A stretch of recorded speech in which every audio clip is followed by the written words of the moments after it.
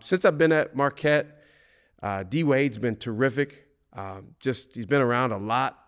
I think when guys get done with their careers, they have maybe a little bit more time and a little bit more, they reflect back on the past more. Yes. So he actually spoke at graduation a few years ago at Marquette. He was awesome. No disrespect to this year's graduation speaker, but I was at graduation this year, and someone was like, we didn't get D Wade. So I think he set a precedent pretty high. Jay's been awesome. He's been terrific. He comes and speaks to our guys, once or twice a year. Doc has been great. I have him give the pregame talk a couple years ago. This is when he was still coaching in Philly, and it just so happened that you guys played Philly that night, and then we had a day game. So Doc was in town, and usually I walk around the corner and I talk to the guys right before the game. So I walked around the corner, but then Doc Rivers was behind me, and he just walked and took the front of the room. And so that was pretty cool for the guys to hear from him. But I'll tell you, the best former player story is Wes Matthews when he was here. Shout out to Wes, man. Wes. You want to talk about an unbelievable representative of Marquette University, of the basketball program, of this state. He's from Madison. Yes. We were in a tough stretch in our season. This was my first year here. We had lost a few games in a row, and we had just lost a game in double overtime that, I hate this word, but we should have won. Yeah, I hate it too, so that's why I said it. So, because I think should is the most dangerous word in sports. What does that mean? But anyway, we're at a pivotal point in our season, and we're in a film session the next day, and Wes had texted me about coming by. So I said, man, I'd love for you to come by. So we sat in the back of the room, and we're showing clips from the game. And as you know, clips from those heartbreaking losses, those are tough to swallow because as a player, you already know, okay, I understand I should have closed out harder. You're showing stuff that guys already know what they needed to do. But at the same time, from an accountability standpoint, you need to show certain things. You have to. So that history doesn't repeat itself. Well, Wes was in the back, and he pretty much took over the film session. And so the coaches stopped having to say anything. And he talked about what he was seeing on the clips from a player standpoint, but also from the standpoint of someone that, had been part of the program and had won big at Marquette and that was now playing in the NBA and having success in the NBA. And it was really, really powerful. And I don't know if it's a coincidence or not, but we went and we won 8 out of our next 9 games in the Big East. I mean, these were hard games we were playing. Yeah. And it really was a turning point in our season to allow us in our first year with basically a whole new roster almost to go to the NCAA tournament in our very first year. So I'll never forget Wes doing that. Man, shout out to Wesley Matthews, man. I think he's staying here with Milwaukee too was incredible, man. It was just so unfortunate. One year we had COVID. Next year it was just injuries, this, that. But I really appreciate him. I really look up to him as well. As a player, as a team, we stay in touch and everything. He's a great person. Honestly, I actually have another dude that I do the animal facts, but no, I want to just talk, just basketball and start with you because I'm learning so much on how you see college and what's your perspective in this. But what's the most difficult? The other question would be what's the most difficult time you've had as a coach? Is it when you have to cut a player? Is it when you got to go play against a great player team? What's the most difficult part of being a head coach in college? Probably losing. Losing, huh? Yes. I never handled it so well. But it's part of the game. Yes. And I think you guys in the NBA, because you play so many more games, it's different. You have a much healthier perspective, and you take more of a growth mindset to winning and losing. Yeah. We won, okay, good. What did we do well? How can we build on this? We lost, okay, it's unfortunate. We don't want that to happen again, but it happened. It's part of the game. How do we grow from it? Yeah. In college, there's such an emotional attachment to losing that's probably the hardest part.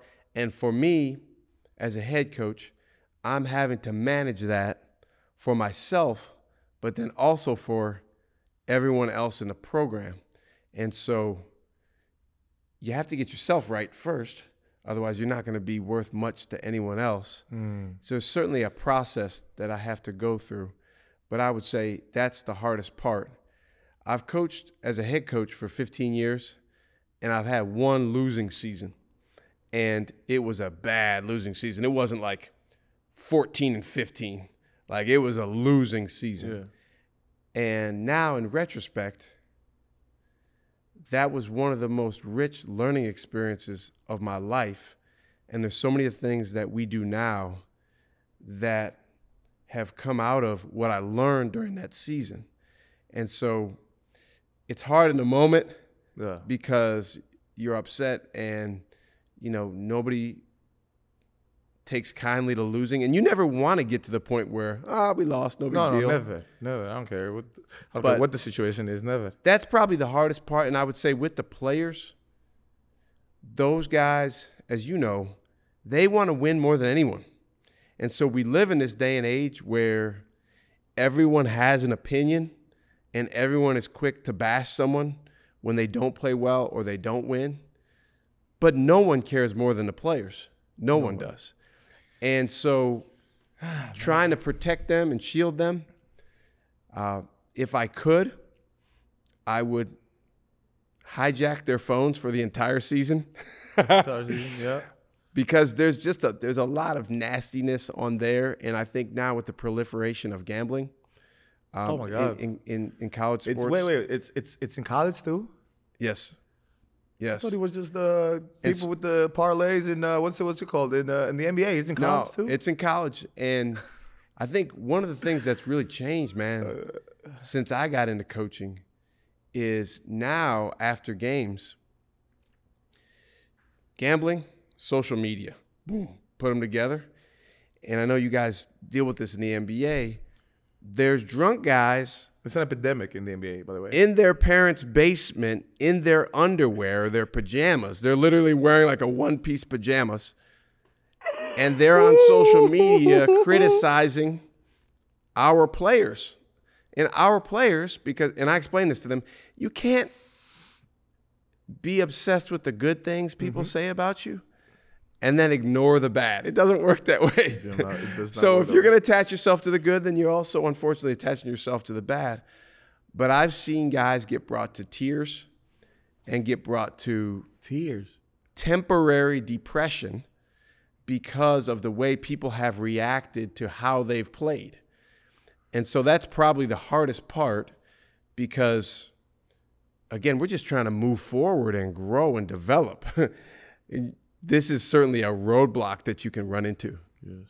Oh my God. Yeah, that's what I'm done. Like that's the basketball part I wanted to know. But the last question, obviously, I want to end the podcast because I have so much respect for your time, Coach. I don't want to keep you here all day, even though I would love for this to be like 2-3 hours. Coach, what is the origin of your name? Like Shaka, like because people are asking me all the time that like about my name. And they, yes, like where it comes from. Like where does your name come from? So my name is probably the best thing my dad ever did for me. Did not have a great dad. Was raised primarily by a single mom. And that's a big part of what made me who I am or how I go about things today. But he did give me a great name. And so my name is Shaka Smart. So Smart I obviously got from him. That's his last name. My dad's from Trinidad.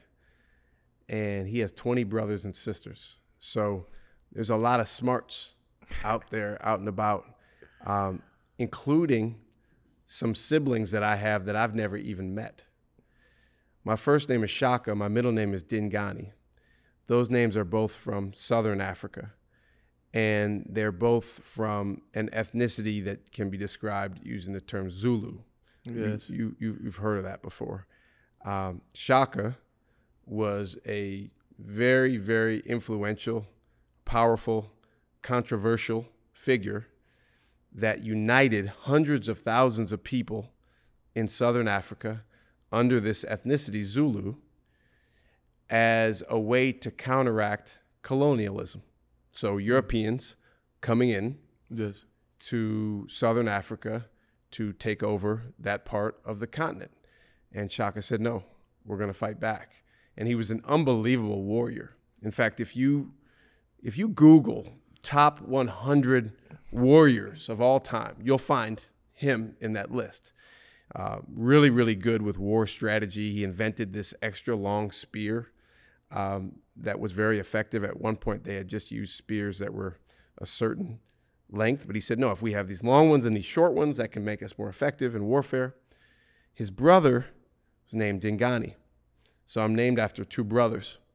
And what's crazy is, I haven't told a lot of people this, Dingani killed Shaka. And so Dingani actually, and this is oversimplified, but just in the interest of time, he sided eventually with some of the European colonialists as they were making their push. They kind of made a deal with them. And then the two brothers became enemies.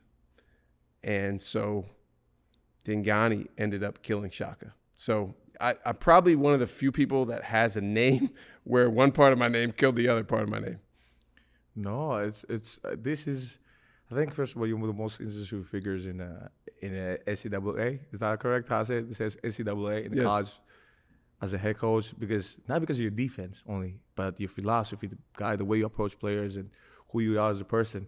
But your English name your name makes it to a whole different level too. So, man, nothing. I would just, man, thank you so much. I really, I'm so glad that I was able to interview you. Yes, great to be on, man. I'm a big fan, and we would love to have you come by our facility anytime, meet our players. And we'd love to get you some Marquette gear. Yes, please do. Because I know you don't have like a college alma mater. So if we get you some Marquette stuff, you can rep us around the city. I will. Thank you so much, Coach. Man, and again, guys, this is the end of the show. You guys have been amazing. If you guys would want to watch the show, you can go on YouTube, the Analysis Show. If you want to listen to it, whatever you get your podcast from, is available in every platform. Man, I don't know if Coach has socials and stuff like that, but like follow his journey. Go and get the book, Reading for Your Lives. I'm about to get it today, so go do that. Man, Coach, thank you so much. I really appreciate you. And the Analysis out.